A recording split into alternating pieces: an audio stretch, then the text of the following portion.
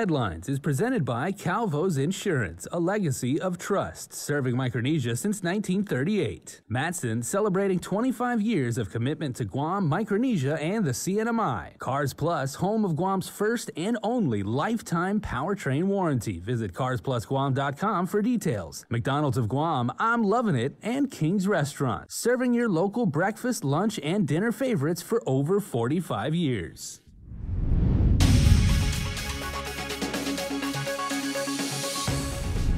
Ahead on Prime Time, a pair of Guam Memorial Hospital doctors test positive for COVID after returning from a country considered a hotspot. Plus, a 10% increase in water rates was approved by the Consolidated Commission on Utilities, and a 2-day training for the National Guard's Advanced Leaders Course wrapped up today. Half a day and good evening. I'm Adriana Cotero. Some alarming news out of the Guam Memorial Hospital as 2 fully vaccinated GMH doctors tested positive for coronavirus after returning back on island from a COVID-19 hotspot last week. Guam Memorial Hospital Administrator Lillian Posadas received the report on Monday that a couple of GMH doctors returned from India and over the weekend were experiencing COVID symptoms. Posadas tells KUAM the doctors arrived on island on April 17th. Right before India's surge as the Middle Eastern country's COVID crisis continues to deepen.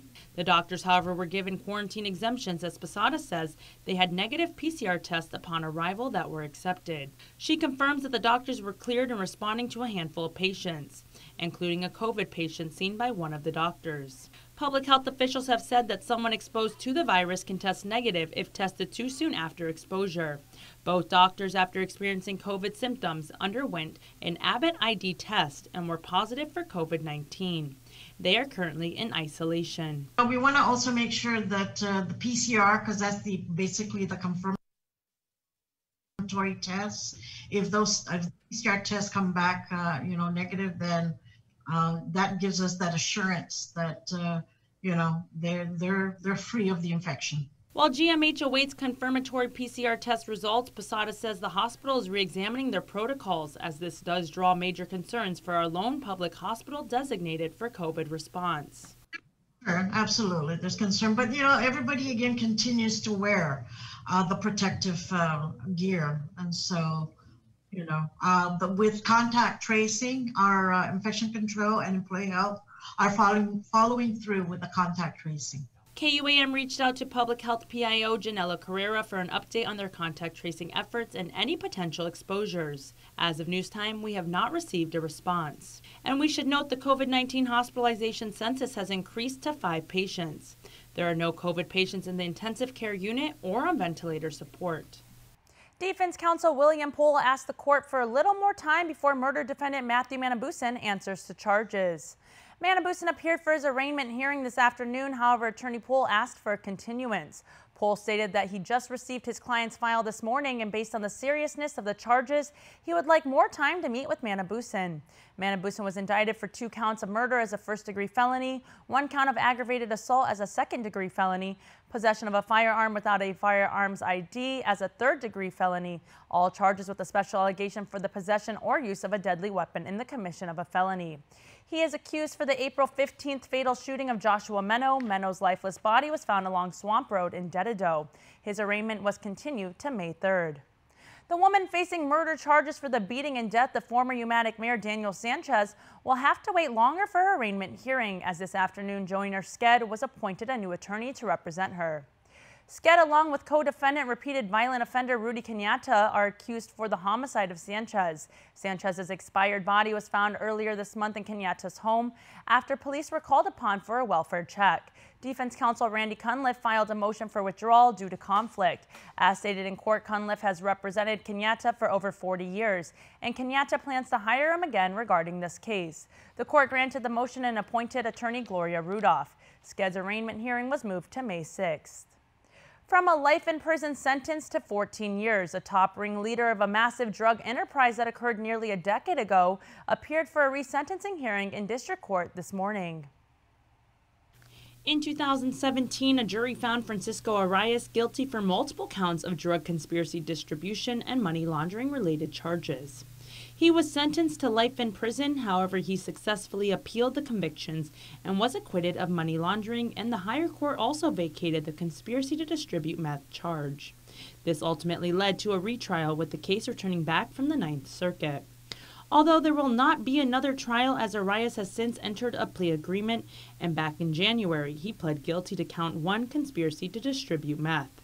He is accused for leading the drug scheme to smuggle in large amounts of meth packages from 2010 to 2014. During his sentencing hearing this morning, Chief Judge Francis Hidinko Gatewood said this was a very serious and important case for Guam, as there were a total of 14 co-conspirators involved. Arias has served nearly 7 years thus far and has notably stayed out of trouble during this time and done well while incarcerated. Both parties and the Office of Probation agreed to sentencing recommendation of 168 months or 14 years with credit for time served, which is more than the minimum imprisonment. Arias apologized to the court, the government, and the people of Guam. He stated, quote, "What hurts the most for me is being separated from my children, my wife, and my family. I feel I have paid deeply for this and apologize for what I have done," unquote. It was stated in court that once he completes his sentencing term, he will be deported back to Mexico. The court made a judicial recommendation on behalf of the defense that Arias be evaluated for drug court, that his return to the mainland Federal Bureau of Prison be expedited, he serve his time at Terminal Island in California, and for continued education or vocational training. Following his imprisonment, Arias will serve a supervised release term of 5 years. A 10% increase in water rates was approved by the Consolidated Commission on Utilities in a meeting Tuesday night. The hike is part of an ongoing 5-year plan to gradually raise rates to pay for major capital improvements to the water and sewer system. The improvements are mandated under a long-standing federal consent decree to bring GWA's system in compliance with the Clean Water Act. CCU member Simon Sanchez explains. This is sort of a continuation of what we've been doing for the last 20 years of rebuilding the entire system with 5-year rate adjustments. Keep it as affordable as we can and spread it out. And this next set of rate hikes that we're looking at would produce the seeds for $340 million of improvements. GWA plans to raise rates by another 10% next year and by 7% the following year. The increase must still be approved by the Public Utilities Commission. $2.6 billion in federal funding will soon be available for restaurants, food trucks, and a variety of other food and beverage establishments. The U.S. Small Business Administration announced that registration for the Restaurant Revitalization Fund will begin on Friday, April 30th at 11 p.m. Chamorro Standard Time.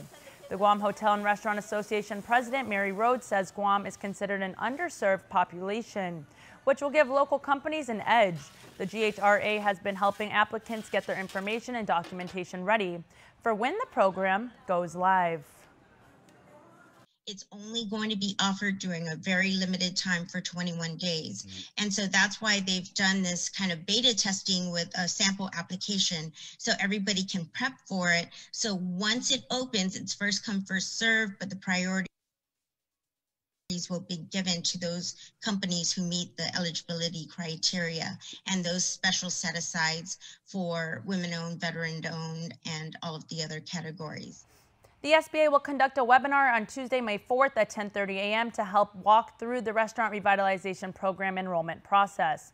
Go to restaurants.sba.gov for more information. State memorial services were held today for a 10-term senator and former Speaker Joe Taitaitano San Augustine. He was honored for his many years of public service, his financial expertise, and his strong advocacy for the Government of Guam Retirement Fund. Delivering the eulogy was his nephew and longtime staffer Tyrone Taitano. He shared a time during the 21st Guam legislature when Senator-elect Mary Lynn Wanpat passed away prior to inauguration. The Democrats and Republicans were deadlocked at 10 members each, but they eventually chose San Augustine to lead them. I don't mean to gloss over the elements of politics or personalities involved in moments like this. However, not every legislator could have pulled off a result like that. It was a testament to who Joe T. was as a person, his qualities as a leader, and the respect and trust people have for him throughout his public service career. That if the Republicans secured a majority, he would resign as Speaker and give the new majority the opportunity to put forth its own candidate for the post. That was the kind of leader Joe T. San Augustine was. The former speaker was predeceased by his wife Carmen, and they are survived by 5 children. Joe passed away on April 15th at the age of 90. CLTC Administrator Jack Haddock has tendered his resignation, but that doesn't mean he's stepping away from the government of Guam. Adelup Communications Director Crystal Paco San Agustin says his last official day at CLTC is May 7th. He'll be moving to Adelup as a staff assistant at the Office of the Governor. Paco San Agustin adds there was no reason provided in the letter as to why he resigned. However, during an April 15th CLTC board meeting, Chairman Juan Regis Jr. told Haddock that the board deemed him not suited for the job. As reported, Haddock had been accused by at least one CLTC land agent of coercion and altering a land report. The CLTC board conducted an investigation but did not release the findings, citing that it was a personnel matter. And stick around for more news here on Primetime. You're watching KUAM. The thing about freedom is, freedom has no limits. There's no such thing as too many adventures or too many unforgettable moments. There will never be too many stories to write or too many memories to make. But when it comes to a vehicle that will be there for it all, there's only one: Jeep. While we've all been through a lot over the years, typhoons, earthquakes, and now COVID-19, we've been able to get through these together. For more than 80 years, KUAM Insurance has been protecting your homes, your businesses, and the health of your family. We are here today and we'll be here tomorrow. There are better days ahead. Tomorrow's a new day filled with hope and choices. The possibilities of what we can achieve together are limitless. Let's continue to work together to ensure a brighter tomorrow for all of us. With Prism Home Wi-Fi, I'm not just getting smart Wi-Fi that adapts and delivers consistent speeds that cater to my lifestyle needs. I'm getting peace of mind with real-time online security that monitors every device on my network. Parental controls with the ability to filter age-appropriate content for my child. And with Home Pass, I have full control over my network and so much more. Experience Wi-Fi and beyond with Prism Home Wi-Fi, powered by Plume Home Pass from GTA. Get up-to-the-minute news, plus access to alerts, streaming radio, promotions, and more on your mobile device by downloading the KUAM News mobile app, available at the App Store now. Welcome back. On Tuesday and Wednesday, students of the National Guard's Advanced Leaders course conducted training exercises near the Port Authority. It was the first time soldiers were able to stay on island for the training in over 10 years. Tyler Matanani has the story.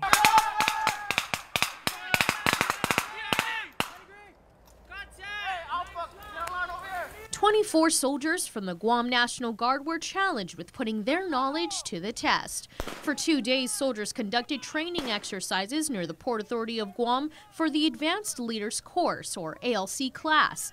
It's the first time Guam has been able to offer Guard members the course on island in over a decade. Guam National Guard Public Affairs Officer Captain Mark Scott. It enables soldiers in the Guam National Guard to get promoted from their E5 to their E6, or Sergeant to Staff Sergeant. Training effects included the use of blank ammunition and flashbang simulators. Soldiers are usually required to go off-island to receive the training, but thanks to the recent accreditation of the Guam Guard's 203rd Regional Training Institute, soldiers were able to train at home base. Sergeant Thomas Guess is from the Mississippi National Guard and is the infantry SME for the RTIs across the nation. Sergeant Bailey is from the 154th RTI to Mississippi. Colonel Honeycutt's our commander. So the purpose for coming here to Guam is to conduct 11 Bravo ALC and to see if Guam could possibly support running their own 11 Bravo ALCs in the future, maybe. The training was a culmination of ALC exercises, and soldiers were tasked with putting 3.5 weeks worth of training to the test. We've had a lot of classroom environment. We've done some range stuff. So here's where we use our blanks and, other non-lethal rounds. As rainfall and sunshine steamed and thickened the air and jungle tangled their paths, Guam's landscape offered realism of the environmental stresses of combat. they're definitely being challenged out here on the sticks lanes, but it's nothing out of the ordinary for soldiers at their level. 30-year-old Sergeant Ray Victor St. Nicholas from Alpha Company 1st 294th Infantry Regiment is one of the ALC students. He explained that going into the training, he expected to gain knowledge and experience on the island's terrain. I was expecting to learn and grow, which is what has happened progressively since we've been going through the phases.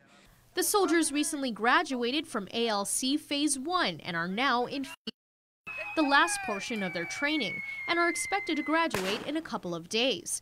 Nicholas said the training has been physically and mentally challenging, but the team has found strength in each other. We're all from Guam, we're all from the same battalion, and we all know each other. We cover each other's left and right, front and back, and we're just there for each other. We're the driving force for us to keep pushing forward, motivation. Reporting for Guam's News Network, I'm Tyler Matanani.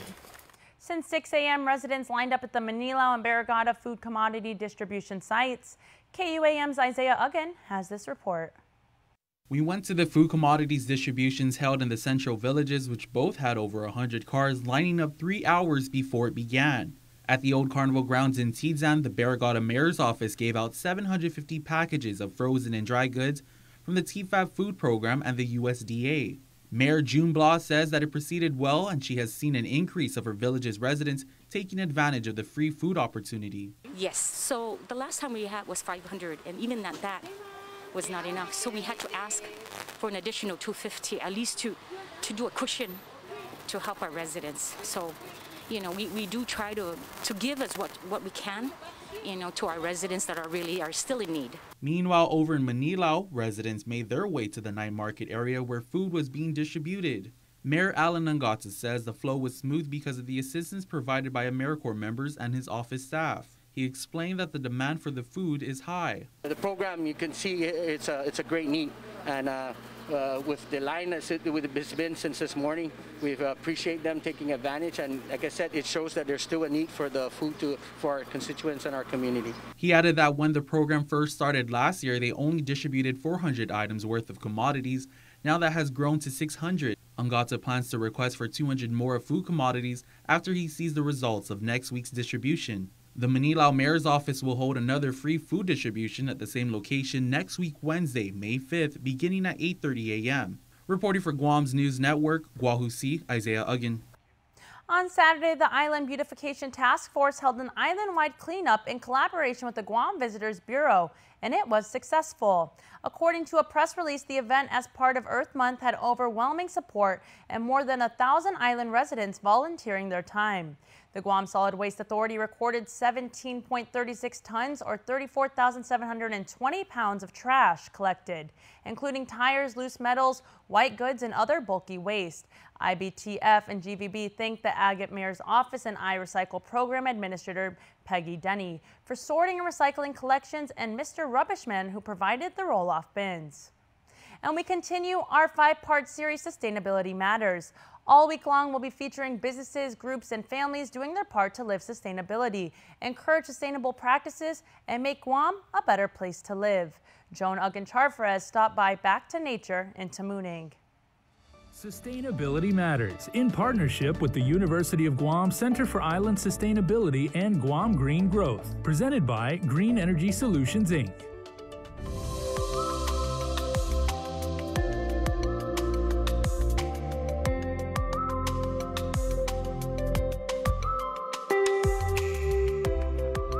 When the pandemic hit and we were forced into lockdown, many turned to gardening as a natural therapy for coping with the isolation we were experiencing, and others embraced it as a return to sustainable living.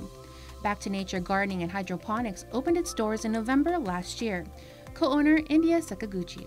Like everybody else, when the pandemic hit, we had to kind of reevaluate our lives in general. We did have a business that was quite tourist dependent, so we had to scale that way back. We basically turned our hobby of gardening into a business by bringing in a lot of the products that we saw were doing really well in other stores around Guam. We haven't stopped yet. We're still taking customer requests all the time, trying to bring in whatever people are looking for, but we're just really happy to be Guam's first dedicated garden center. You won't find any other hardware store items. Here it's pure green. No matter what you're growing, and whether it's indoors or outdoors, Sakaguchi says they offer soil, fertilizer, nutrients, pest control, pots, and measuring meters to ensure you get a successful crop. She adds that if there was a positive from this pandemic, it's been people turning to their gardens and realizing the importance of sustainability. You know, before the pandemic hit, we were all embroiled in our 9-to-5s. We didn't have that much time to focus on our houses, on our gardens. And as soon as we were in quarantine, we suddenly realized, you know, oh, hey, this space that's just been, you know, sitting around vacant with nothing in it would look really great with like a planter and some, you know, vegetables. And why don't I turn this other space into like a, you know, aesthetic orchid wall? Or so many people did turn to gardening. Even though they go back to the normal way of life, I don't think they're going to forget what they've learned these past 12 months. And I think it's a good way forward. A lot of the customers who come to us are younger, and they'll say, my grandma taught me how to, you know, plant this, and my granddad taught me how to raise chickens, and it's good for Guam. Back to Nature's NFT hydroponic systems have drawn a great deal of interest from those who live in smaller houses and apartments with no space for traditional soil-based farming. With the hydroponic systems, which are great for leafy greens, they can be growing all of the lettuce, kale, bok choy, spinach, all of those you know, leafy greens that go through a relatively quick vegetative stage. They don't have very developed root systems. And that's why they grow very well in the hydroponic systems, and then you can just harvest your salads off your balcony. How awesome is that? And she has this message for the people of Guam. Some people think that, oh, Guam's soil isn't good, so you can't grow anything, and that's just not true. You can grow so many different things. The soil is completely different from north to south anyway. Use what you have, grow what can be grown, and if you need to you use a different type of soil. The soils are readily available. Our climate here allows us to grow so many fruits and vegetables year-round. We're so lucky and blessed that we have the environment and the climate that we do. You can stop by Back to Nature Gardening and Hydroponics, located in Tamuning behind AK. For more information, you can also follow and like their page on Instagram and Facebook. Just look for Back to Nature Guam. Sustainability Matters, in partnership with the University of Guam Center for Island Sustainability and Guam Green Growth, presented by Green Energy Solutions, Inc. Sports is next. Keep it here.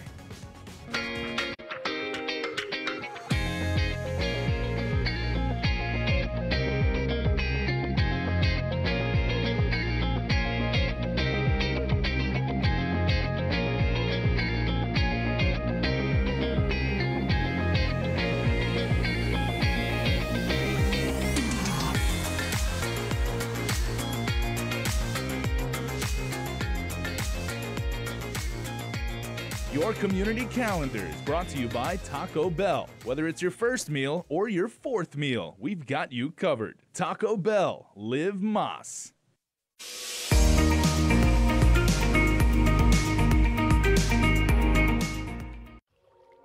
Welcome to your wildest cravings come true, where the abundance of a Chalupa Cravings Box is all yours. Savor this moment of pure Taco Bell bliss, because it won't last forever. It's value beyond belief.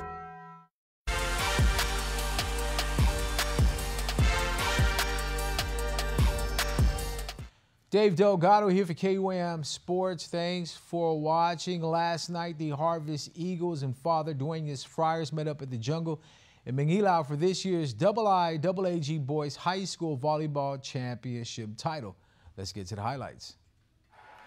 It only took 3 sets for the Father Duenas Friars to be crowned 2021 IIAG Boys High School Volleyball Champions. FD beat the Harvest Eagles 25-17, 25-13, 25-18. The first set had it all: jump serves for aces, monster kills, and a foot save to keep a rally going. FD finished the year undefeated, champions on their way to a three-peat. Feels good, and especially since COVID hit, we didn't get the chance to play that much, and when we heard about the season getting resumed, it felt good, and we wanted to get a three-peat. We really dedicated a lot of time to going over every game, watching it with very meticulous attention to detail. Harvest is a great team, but we came out here prepared. You know, we studied a lot, we worked a lot, and we came out with the best that we had.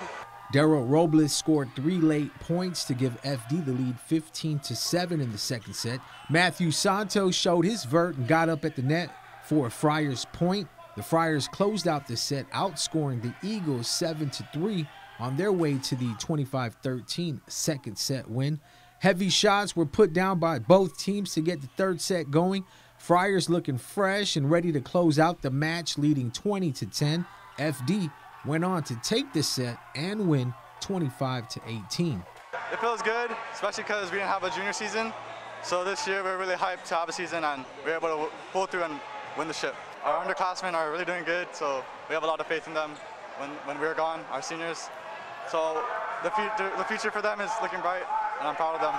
In soccer news, Korea Republic's Soo Dong-hwan has been appointed as head coach of the Matao Guam national team for the upcoming FIFA World Cup Qatar 2022 and AFC Asian Cup China 2023 Asian Qualifiers Round 2, following an announcement by the Guam Football Association Technical Department. Soo, a longtime head coach of Korea University's championship football teams, who also recently served as part of the technical study group for the Korea Republic national team at the 2018 FIFA World Cup Russia, and currently for the K-League, accepted the role after the departure of Carl Dodd due to a family emergency earlier this month. Tino Sangil, GFA president, says we are very fortunate to have the full commitment of a very highly qualified coach to take on the head coach role with the Matao for round 2 of the Asian qualifiers on such a short notice. Soo, the 2016 Korea Football Association Coach of the Year, recently met with several players training for a call-up to represent Guam at the Asian qualifiers via Zoom. Well, that's going to do it for sports. We're back right after this.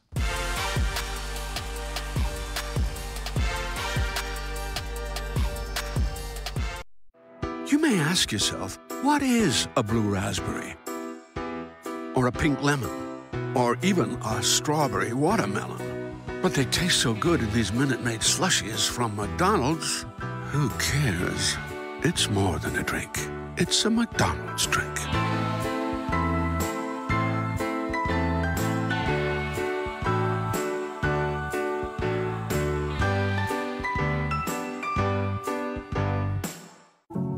The closure of Dededo and Harmon Branch really is bittersweet. I get a little sentimental, and just because I come from an era where, you know, a brick and mortar is a symbol. COVID-19 has forced us, I think, to make a lot of changes to how we operate. But I think the upside to that is it's just a brief pause and we'll be back. Our guiding star has always been the vision of our founder, which is to be the driving force for prosperity in the communities that we serve. But we also know that we need to bring that forward in a way that is relevant for the age that we're living in. I feel that all these new things coming are a big indicator that we're here for you. We're here for our customers, our familia, and we're here to grow and learn every step of the way with you.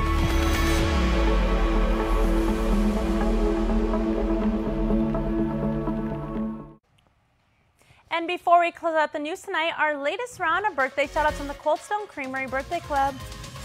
It's Wednesday, the 28th of April, so happy birthday to Anna Lisa Rosario. Happy birthday, Anna, from Dad and the family. Darius John Santos, happy hump day birthday to you, to Quinceañero Sunshine. Mucho Step Nephew, also please enjoy your day from your friends and family of Naki Tanaki, Viva 15, they say. Gabriela Tapazna, happy birthday to Ella. We hope you have a fantastic day on this Wednesday. And Lissandra Balahaja, happy birthday to Lin Lin. We hope you have the, let me get this right, we hope you have the funnest, bestest, relaxingest birthday ever. We love you from Anderson Air Force Base to Downton Naval Station, from Riley and your NEX family. Great shout outs, guys. Great job by everybody. So we want to remind you that Mother's Day is right around the corner. so you can celebrate with your friends at Cold Stone Creamery, as they've got handcrafted premium ice cream cakes that are made fresh every single day.